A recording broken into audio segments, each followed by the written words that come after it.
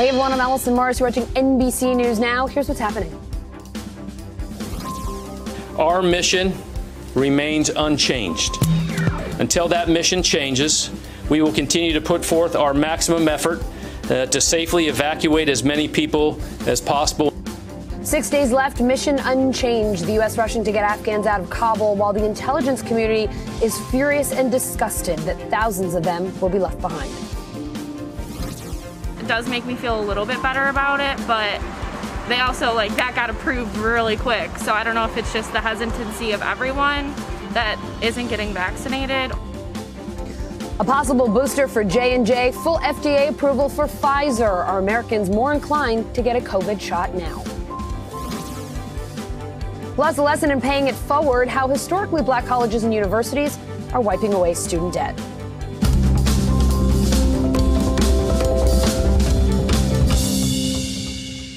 We start today at the White House. NBC News White House correspondent Mike Memoli has the latest from the administration on Afghanistan.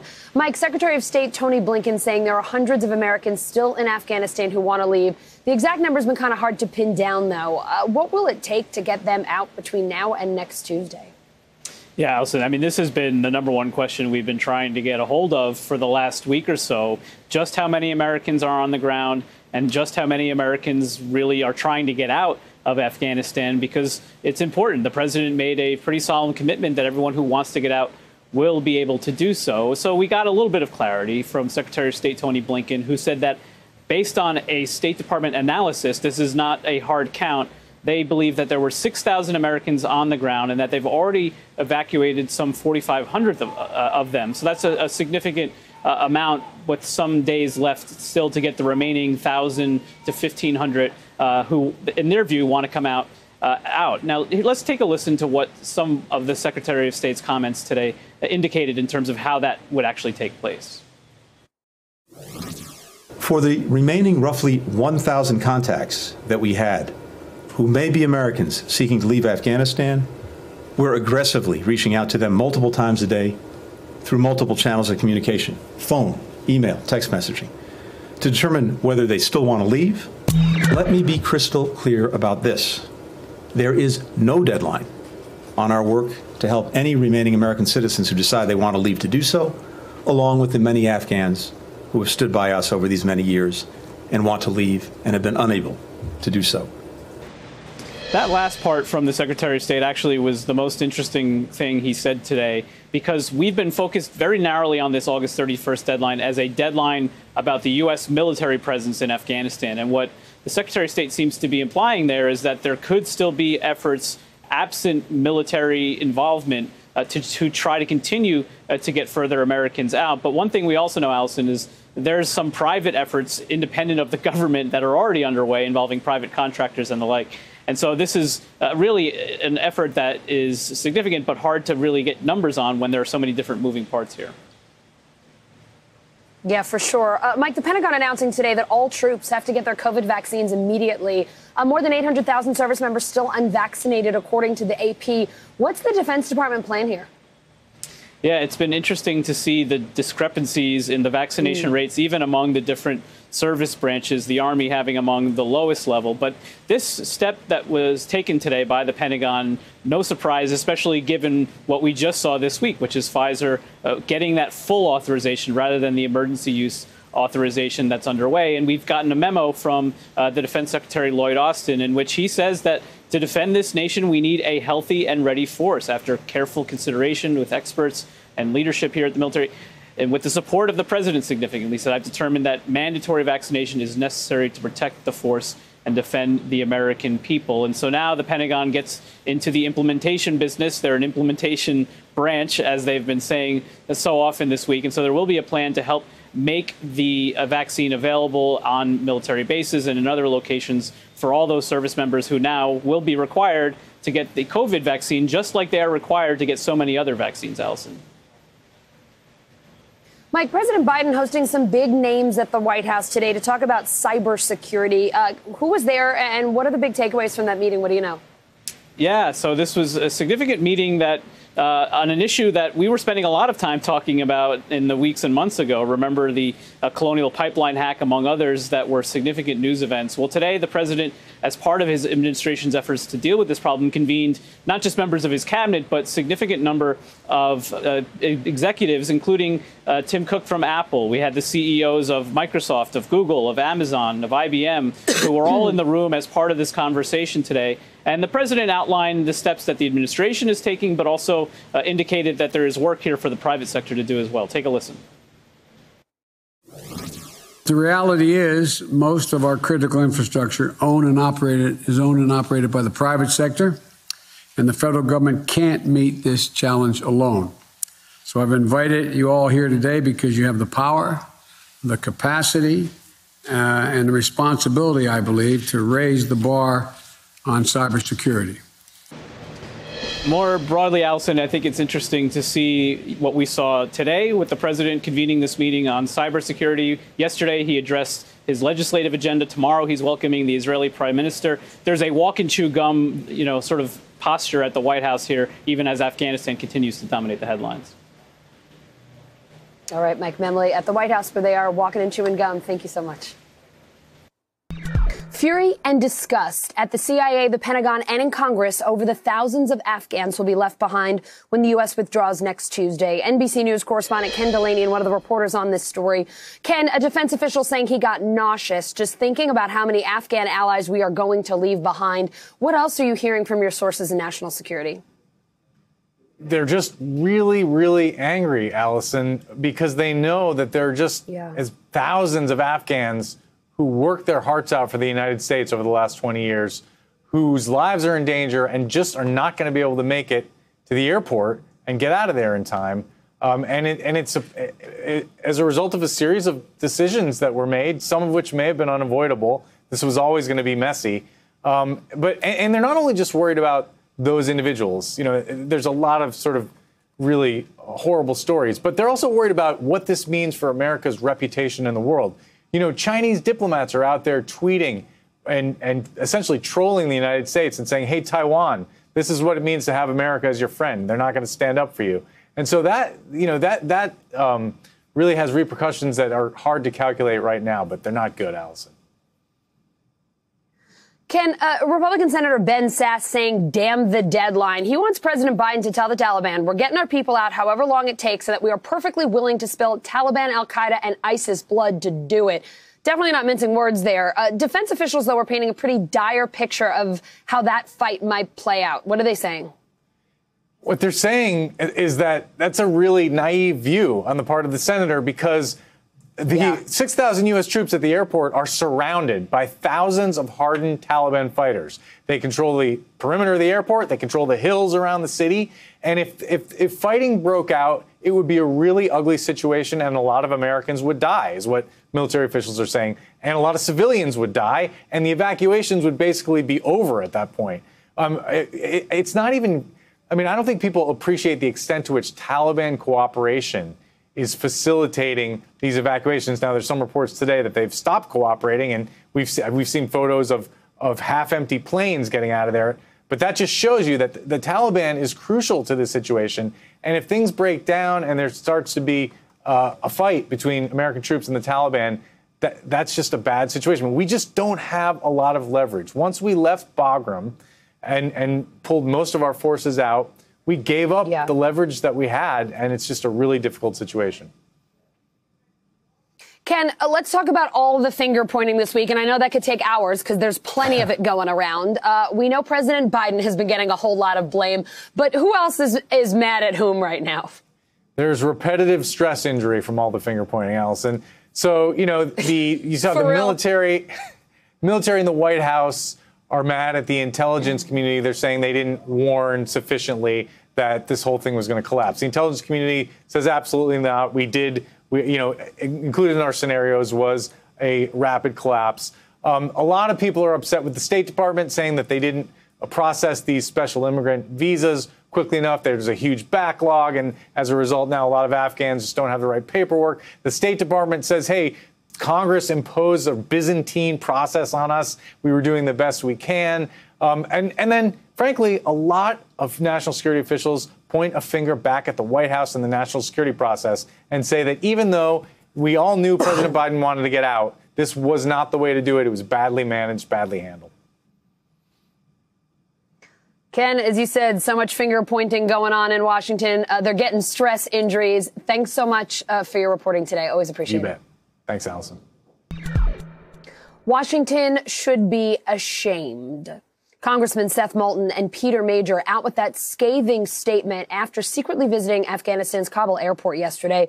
But now they're under fire for making that trip. NBC News national political reporter Sahil Kapoor is on Capitol Hill. Sahil, Speaker Pelosi calling this deadly serious. Let's get into the bipartisan criticism of this trip, and then we could talk about what they saw there.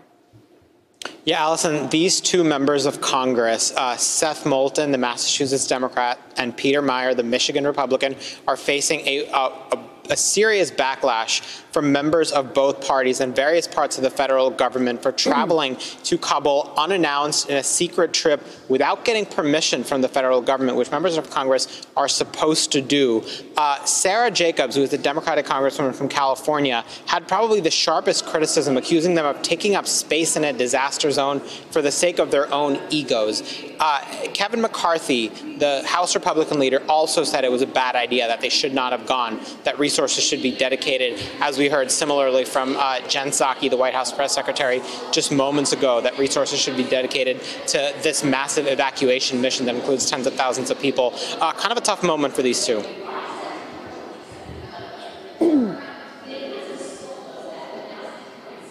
So, Sahil, in their joint statement, the congressman said after talking with the commander on the ground and seeing the situation here, it is obvious that because we started the evacuation so late that no matter what we do, we won't get everyone out on time, even by September 11th. What else are we hearing from them on Afghanistan, and are they defending their trip?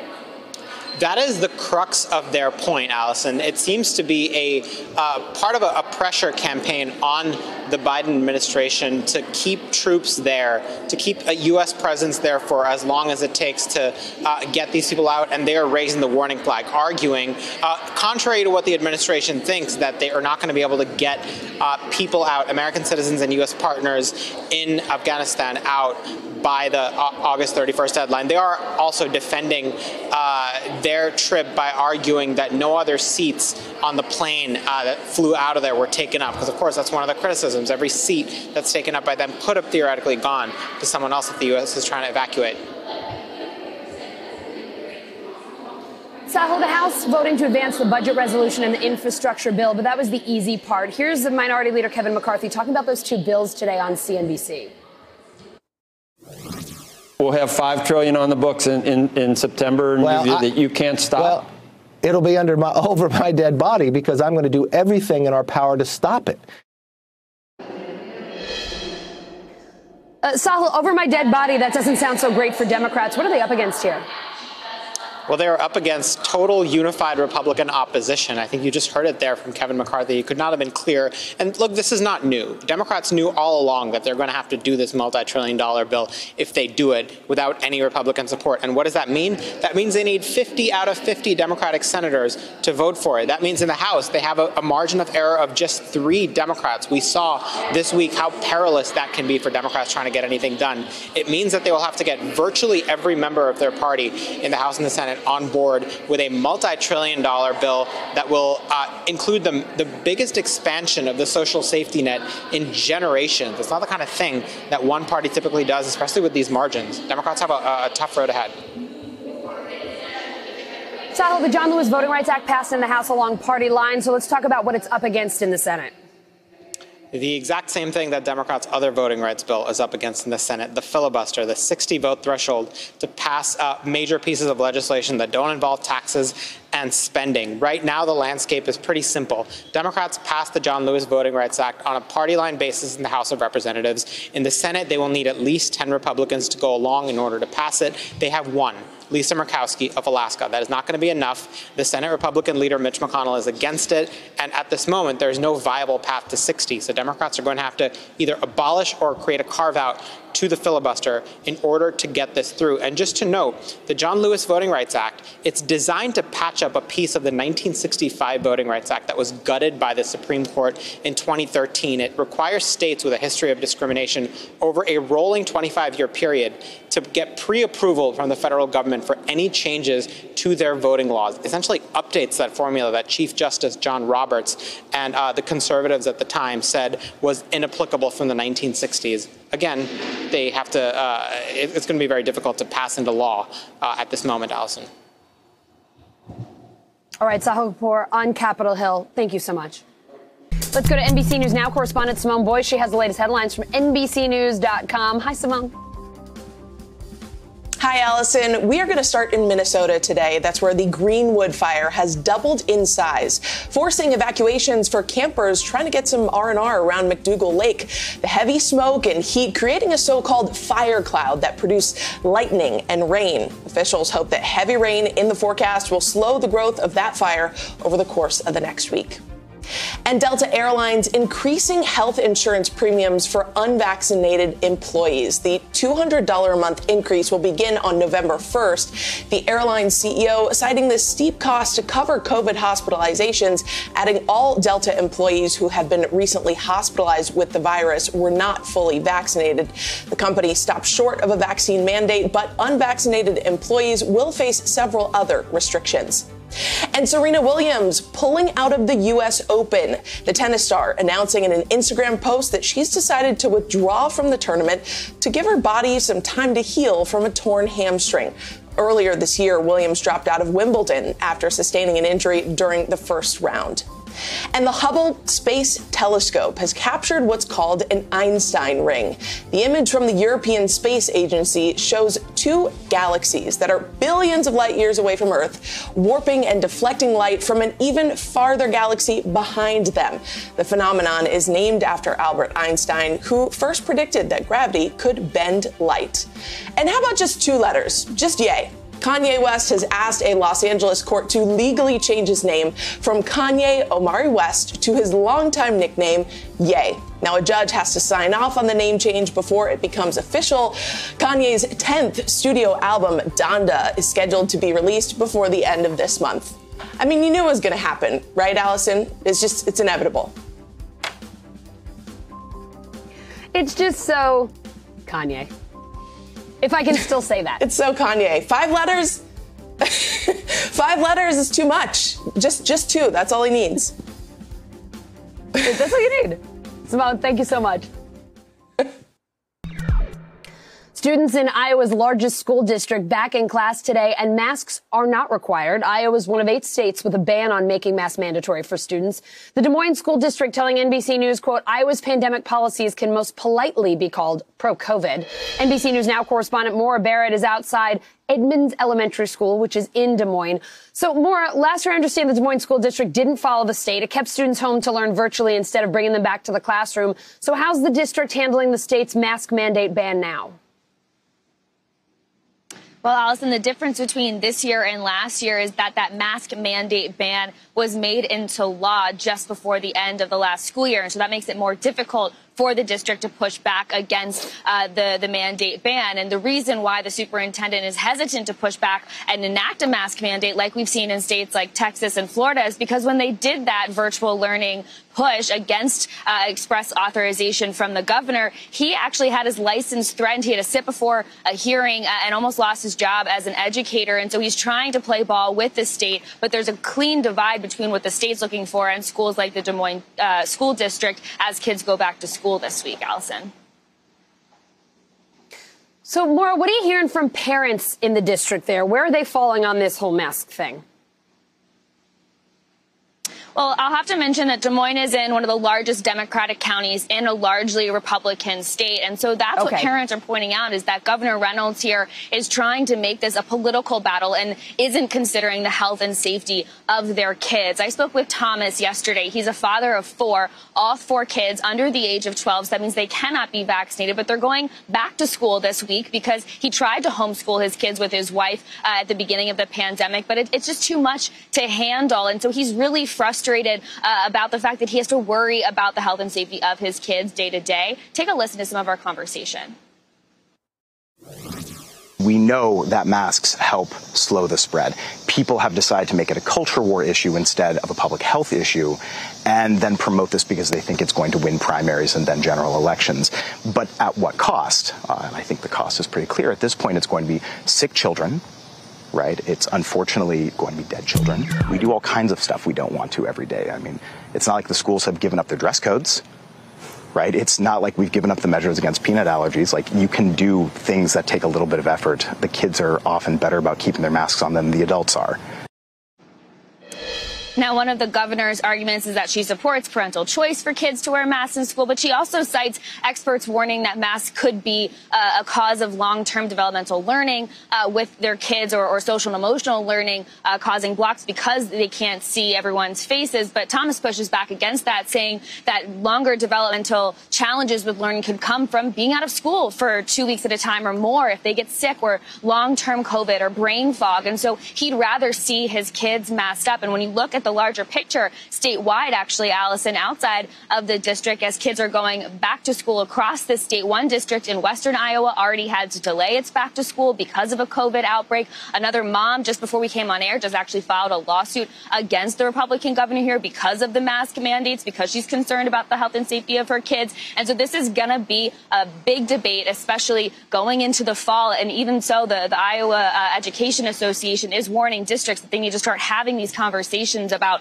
how to keep kids safe, given the parameters that they're given, and what they need to measure in terms of when they might need to close schools because of further outbreaks. Yeah, so Maura, while you've got these debates, these lawsuits, all of these things going on the side, what's the superintendent's plan there if there is a COVID outbreak? What are they going to do? Well, so that's the tricky thing. First of all, they don't have the methods to protect the kids from preventing them getting sick. They can't enact the mask mandate. These kids can't get vaccinated. But what's more is they don't have, like they did last year, they don't have a state metric system to know when kids are getting sick in terms of tracking these outbreaks. They're not doing contact tracing this year. So that becomes very difficult to measure. I asked the superintendent what that looks like and how they're going to manage it. And this is what he told me. There's really no avenue to do anything except for consulting with our local health department, closing the school. Virtual instruction would not count. And so we would just have to close the school for a period of time and then make up those days. The superintendent saying that all of this is very frustrating. He feels isolated. He says the state is making it harder to do his job because you have to realize when they close the school, like he said, they can't give the remote learning option to students. And so then they need to tack on those days to the end of the year. But another Iowa state law mandates that schools need to be out of session by the end of June. And so as they add on this extra time, that could ultimately cut off these kids' education throughout this year. And that's a big struggle that superintendents across the state are looking at because they don't have those metrics on when to close schools or how to maintain the children's safety and their education. Maura, I do not envy superintendents during this pandemic. In any state, in any school district, they have an unbelievable challenge on their hands. Thank you so much for reporting from Des Moines today. Another COVID booster could be coming. Johnson & Johnson saying a booster shot of its vaccine gives a 9-fold increase in COVID antibodies. The company releasing data supporting a booster for its one-shot vaccine after 8 months. That data now going to the FDA. The Biden administration already saying that booster shots will be available for the Pfizer and Moderna vaccines starting this fall. Meanwhile, health experts are hoping that this week's full FDA approval of the Pfizer vaccine will motivate COVID shot skeptics. NBC News correspondent Shaq Brewster is at a vaccine clinic in Chicago. So, Shaq, according to the data from the city, about 55% of Chicago residents are fully vaccinated. What are you hearing from folks who are showing up there today? Did that FDA approval encourage them at all? Well, I'll tell you, Allison, I spent all day at this high school, which has opened its doors to this vaccination clinic, and then sometime yesterday visiting a few different clinics, and no one said explicitly that FDA authorization is what led them to get their vaccine. However, they said it's the mandates that are out there, the mandates to go to some restaurants, to go to a gym, here in Chicago to work in some places. Those mandates have had an impact. We know that earlier this afternoon, Chicago Mayor Lori Lightfoot actually mandated all city employees to be fully vaccinated by October 15th. That's on top of all teachers and education staff being fully vaccinated. So it's the mandates that have had a large impact. However, we have heard some people say, despite their hesitations to get the vaccine, the FDA authorization has made them a little bit more comfortable to do that. That applies to this one person. I want you to hear a little bit of our conversation from earlier this afternoon. I wasn't an anti-vaxxer, but I didn't exactly know. I didn't trust it too much. But like I said, I thought other people are coming out just fine with the vaccine, and especially with the new study with Pfizer being FDA approved, that made me feel much more comfortable with choosing Pfizer. Important to note that she made her appointment to get her vaccine before that FDA authorization. But I'll tell you, I met a nurse who said she got her vaccine yesterday because she did not want to lose her job. I met a guitar performer who said that he was losing out on gigs, losing out on opportunities because so many places were starting to mandate that full vaccination. You're getting the sense that it's more the mandates that have a bigger impact than the authorization, but some would argue that it was the authorization that led to many of the mandates, Allison. So, Shaq, I want to ask about the clinic where you are. It's at Chicago's Roosevelt High School, as you mentioned, and I understand the principal jumped at the chance to host it. How come? Yeah. He did. I mean, he put it as simply as in order to keep school open, he wanted to have as many members of his community vaccinated as possible. And he said his staff is almost nearly fully vaccinated. Now, that's despite the mandate that doesn't require that full vaccination until October 15th. I want you to listen to a little bit of what he told me this morning. There's a lot of uncertainty. There's a lot of anxiety attached to the vaccinations and just to COVID in general. So thinking that this is just a safe place for families and one that where they know people and feel at home and just sort of know how to navigate their way through it. So we saw people coming in, not just students, we saw teachers, we saw members of the community coming in to get their vaccine. And again, what is a trusted space in this community. Allison. All right, Shaq Brisser in Chicago. Thank you. Got it. It could be me. It could be any nurse. Nurses in Tampa, Florida, heartbroken. They are taking COVID patients to the morgue every day. One of them, a fellow nurse. NBC News correspondent Gabe Gutierrez takes us inside a Tampa ICU. At St. Joseph's Hospital in Tampa, the pandemic is peaking daily. This is not normal. Nurse Jamie Lillo says just yesterday she brought 4 patients to the morgue. I went home last night and I was mad. For sure. Because I don't need to be doing this right now. We could have avoided this whole wave if more people in our country had gone and just gotten 2 shots. The Baycare Health System now has about 1,200 COVID patients, shattering its previous record of 700 last summer. This is one of the COVID ICUs. There's 26 beds here, and right now 25 of them are full. The hospital has set up overflow beds in other parts of the facility. The amount of deaths and dying that we're seeing is, in my whole nursing career, I've never seen anything like it. Ambulances often have to wait here to drop off patients, or they're rerouted to other hospitals that are also stretched thin. For example, if we're on critical care bypass, we're saying that we don't have beds or staff to provide care for critical care patients. So now, essentially, you're diverting ambulances about half the time now because you just don't have the beds. Exactly.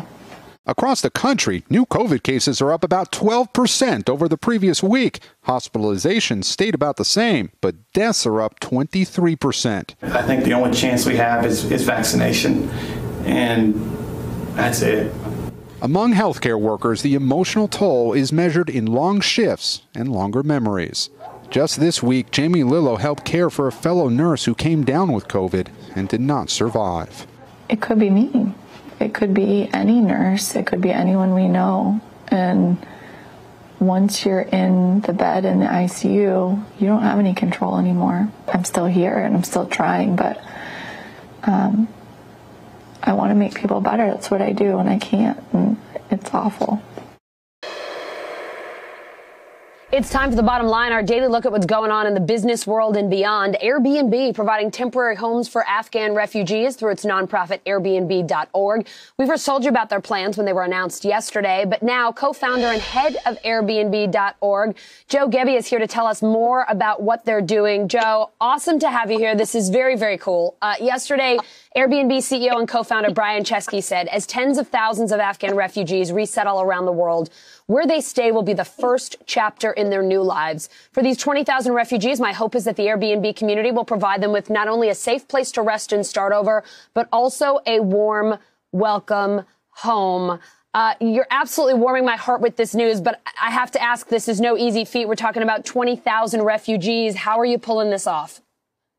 Well, Allison, thank you for having me on the show. This is something that's not new to us. We've been housing people who've been temporarily displaced for about 10 years now, dating back to our origins with Hurricane Sandy in New York City. So whether it's been typhoons, floods, fires, earthquakes, or refugee displacement, we've been there to provide housing for people in the short term. And in fact, over just the last couple of years, we've housed 25,000 refugees as they've found asylum in new host countries.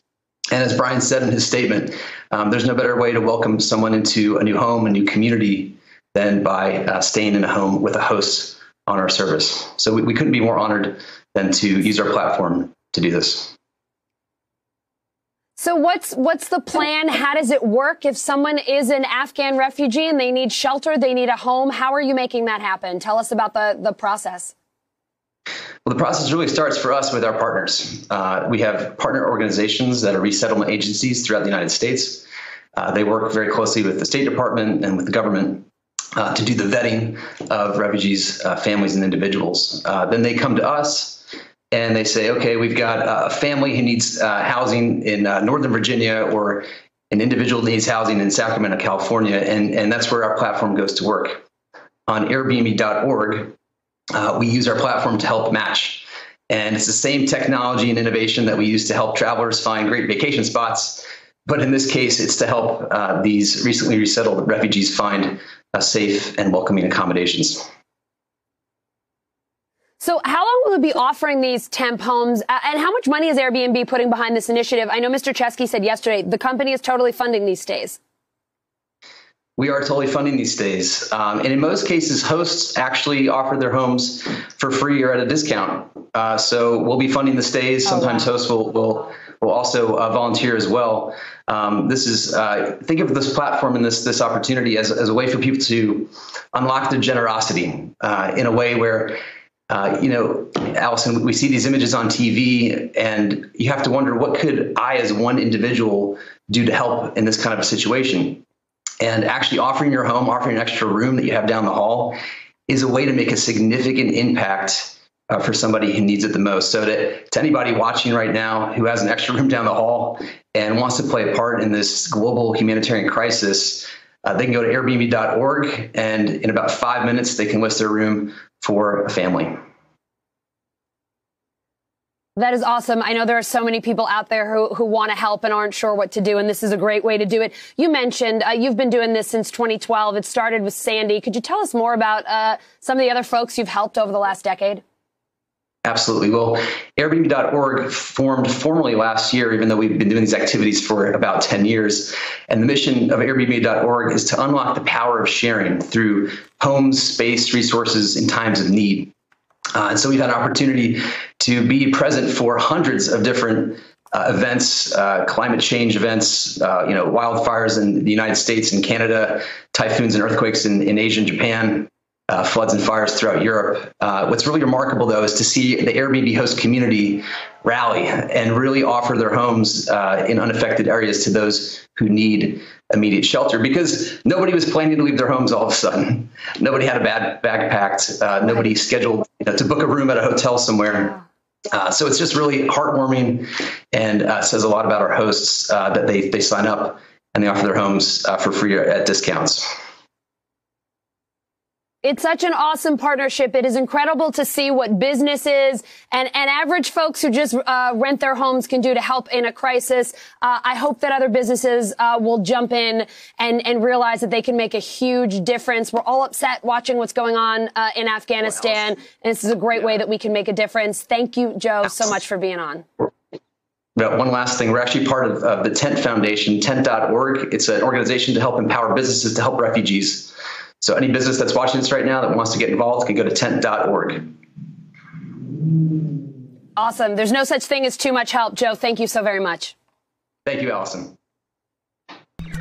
Some students at Clark Atlanta University feeling a little bit lighter today. Their student debt's been wiped out. Historically black colleges and universities using federal money from the CARES Act to help alleviate that burden. CNBC senior personal finance correspondent Sharon Epperson takes us inside their financial dream come true. We were all surprised. We were like, is this real? Is this really happening? Autumn Epps and her fellow undergrads at Clark Atlanta University were stunned when they heard their unpaid student balances had been wiped out. When I found out, I was speechless. We were all just talking about how it was such a blessing. The historically black university was one of the first in the nation to use federal pandemic relief aid to cancel student debt.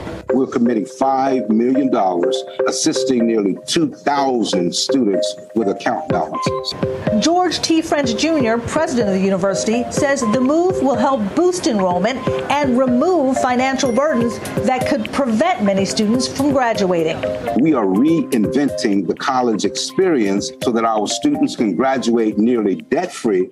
CAU and other schools have sparked a movement that's currently sweeping across the U.S. More than 20 historically black colleges and universities have cleared all or part of money owed for tuition and fees, and experts say that number could grow. I wouldn't be surprised if more institutions choose to utilize the funds to continue to positively impact their students, because we're still in the grips of this pandemic. Autumn, a junior and Student Government Association president, says she and her friends were relieved at the unexpected financial assistance. A lot of students were contemplating how they were going to start fresh, come up with thousands of dollars. With that announcement, that definitely allows some students to just breathe. I'm looking at all of these students who have no prior account balances, and their heads are lifted and they're smiling as they begin a new year. It makes me feel tremendously gratified on the inside. And Sharon joins me now. Sharon, I just have to thank you for bringing us this story. We have not had a lot of good news lately, and I'm feeling like this block of our show is just great news, and we could use a little bit of it. I have to say, we are big fans of Clark Atlanta here. Our senior producer, Brittany Ruff, is a Clark Atlanta alum, so we love them already, and we love talking about them today. Yes. So thanks for this. I have to ask, though, we're still in the middle of a pandemic. We know this pandemic is disproportionately impacting people of color. What else have you been hearing from the students there at Clark Atlanta and just at other HBCUs about what it means, how life-changing it is to have their student debt canceled at a time like this? They're just absolutely relieved. And, you know, this is not just something that is occurring to them for one semester. This is financial security for a lifetime, because when you look at the data and the fact that black college graduates owe about $25,000 more than white college grads in student loan debt, and over 50% of black borrowers say that their net worth is less than what they owe on student loans, you understand the reason why it's so important not to have any, at least not to have any for these semesters during the pandemic. And that is what Clark Atlanta is doing, clearing out those account balances so that imagine you look at that tuition bill and it says zero. That is just so awesome, because I remember what it felt like looking at that student debt balance and just wishing it would go down a little faster, a little faster, a little faster. It takes forever. So let's talk about how they're doing this. I understand Clark Atlanta is helping about half of its students with their tuition and fees. Besides this federal pandemic relief aid, where else is that funding, that money coming from? And do they think they can continue wiping out debt once that federal money runs out? Well, keep in mind, we're talking about more than 20 historically black colleges and universities that are now doing this and using some of the federal pandemic relief aid to do it. It has spurred alumni and private donations as well. Clark Atlanta says that Mackenzie Scott, the philanthropist and former wife of Jeff Bezos from Amazon, has given $15 million to the school. The Chan Zuckerberg Initiative, $1 million. Many more private donors are donating to Clark Atlanta and other historically black colleges and universities because they see the need to help these under-resourced schools give back to the students, be able to get the students to stay in school, to graduate, and potentially to graduate debt-free. It is a fantastic initiative. It is awesome. And Sharon, look, we've learned one thing, right? In the pandemic, a lot of rich folks have continued to get richer. So keep that money coming. Share the wealth, share the love, and let's wipe out some more student debt. It's fantastic. That's exactly right. Exactly right. And like we said before, it is a group effort. So companies can also, chip in. The employees that you're hiring have a student debt repayment program as part of your employee perks. Yeah. A lot of companies are now thinking about that and doing that, and they're getting an incentive also from the CARES Act to do it and not have the employee have to pay taxes on the money they're getting. So that's even another way to help. There are many ways to help, but it cannot just be the schools, the government. It has to be the community and as well as corporate America helping too. And I think if everybody's in it, we'll lower this $1.7 trillion in student loan debt a little faster. I love it. And hey, what a great perk. If companies are saying they're having trouble hiring people, that could be a great way to get people in the door. Sharon, I will thank you again. The news hasn't been so uplifting this week. Thank you for bringing us a bright spot. A lot more at cnbc.com/investin. We want to lift your spirits. We need it right now. Thanks, Sharon. QR codes have become a really popular touch-free way to order and pay for things during the pandemic, and it looks like they're not going away. But what kinds of data are they tracking, and are they infringing on your privacy? NBC News technology correspondent Jake Ward takes a look. I'm tired. At El Centro in Manhattan, diners scan a code at their table with their phone to view the menu, order food and drinks, and pay their bill, all without having to flag down a server. Owner Marin Powell says these QR codes help them keep costs down during the difficult months of the pandemic. So we've been short-staffed, and we could absolutely never have been able to accommodate our business without this.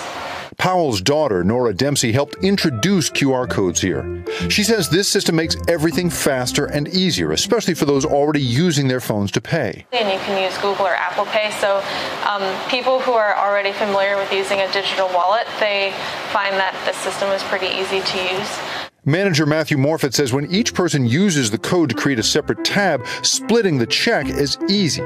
And as far as having phones at the dinner table, well, Morfitt says it doesn't hurt your evening out. There's still humans here. You still get the human interaction. It's just now you can also send a margarita from your phone. But every time we scan a QR code, we are handing over information that restaurants and retailers can use to track our behavior over time. Powell says El Centro doesn't do this. It only uses information from customers to find a receipt if someone calls later to request one. But the technology could be the end of anonymously plunking down a few bucks and walking out the door. About 1.3 million U.S. businesses, including CVS, Foot Locker, and Nike, are now accepting payment via PayPal QR codes. And that number does not include businesses using other QR companies like Checkout and Square Up. Those codes can be hugely helpful to businesses. They can personalize a coupon or ask you if you'd like what you had last time. And with vivid photography in an online menu, it turns out we have a harder time choosing between one dish and another. What we're seeing is that when people can actually see those pictures of what the food looks like, they order both. They don't just choose one. So you get a slight uptick in sales there. Joe DePinto and Daniel Wagner co-founded BarPay, a digital QR payment system, in 2015 after they met playing professional baseball. They got tired of waiting around for drinks after games and wanted to order via their phones.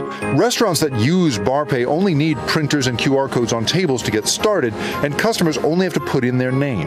No accounts or special apps to download. But if you want a receipt, you have to add an email address.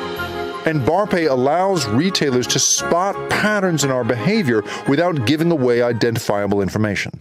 You know, if you're a major liquor provider or if you're a beer, we have all sorts of data now on, specifically what type of person. Obviously, they're not getting their name or email, but, who's ordering what times are these typical items being sold. So we can do some pretty cool things with data. But some experts say QR codes collect far more data than we realize. There's an entire online industry devoted to tracking people online. And a lot of what these advertising companies want to do is they want to extend that traffic to the offline world. And by scanning a QR code, you are allowing them to do that. As a consumer, you should treat a QR code like an unknown link in an email that you get. Don't click on it unless you are very sure from the overall context that you can trust whoever it is that provided you. But for businesses that have come to rely on them this year, digital payment systems like QR codes may be here to stay.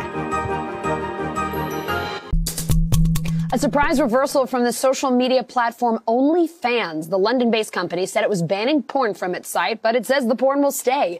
The platform, particularly popular with sex workers. NBCNews.com reporter Callan Rosenblatt is covering this story. Callan, OnlyFans has more than 130 million users, 2 million content creators. Not all sex workers, I should add. But according to reporting, the initial ban on sexually explicit content was in response to pressure from banks and payment companies. So what changed here? Well, OnlyFans has been a little tight-lipped on what exactly happened here. They did say that they secured the assurances needed to be able to support a diverse creator, a diverse range of creators. However, we do know is that a bunch of creators who used OnlyFans left and jumped ship. A bunch of subscribers left. There was a massive backlash to OnlyFans making this decision. And while I'm just speculating, I have to think that did not go unnoticed. No doubt. So, Callan, I have to ask you about this because it's such an interesting thing. Our colleague Joe Yerkeba at NBC News Out reporting that OnlyFans has provided a really important platform and a source of income for LGBTQ workers, and that it's a form of survival from some trans people, many of them very worried when they thought the platform might be changing. Could you tell us more here?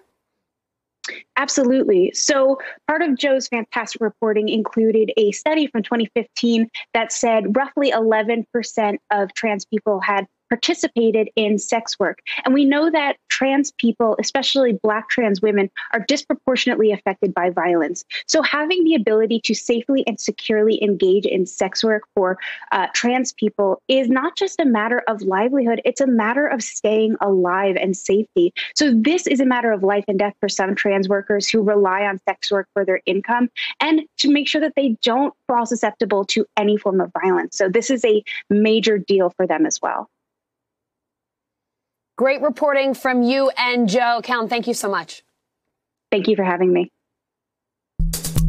Accusers and witnesses in R.Kelly sex trafficking trial taking the stand. They're alleging the singer covered up years of abuse, including a marriage to R&B singer Aaliyah when she was just 15 years old. NBC News Now correspondent Simone Boyce has the latest on the trial. R.Kelly's ongoing federal sex trafficking trial focuses on 6 accusers who say he subjected them to psychological, sexual, and physical abuse. Prosecutors allege this was part of R.Kelly's years-long enterprise to recruit and groom young women and girls for illegal sexual activity. But his attorneys say he's innocent and that he's the one who's been victimized by women who were once his fans.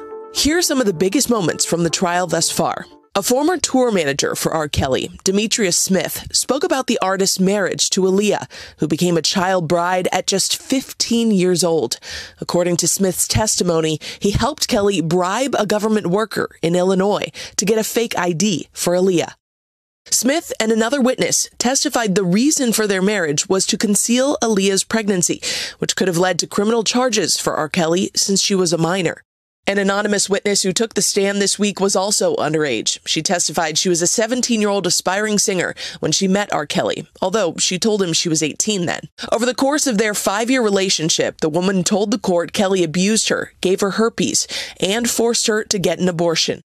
The anonymous woman told the court she eventually became one of R.Kelly's live-in girlfriends and says she was expected to abide by a strict set of rules.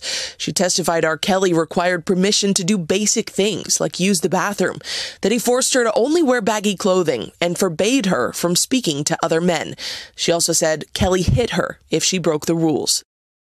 Another accuser, Geronda Pace, testified to a similar pattern of abuse when she took the stand last week, just days before her due date, according to her social media. Pace wept as she described the nature of her sexual relationship with R.Kelly that started when she was just 16 years old.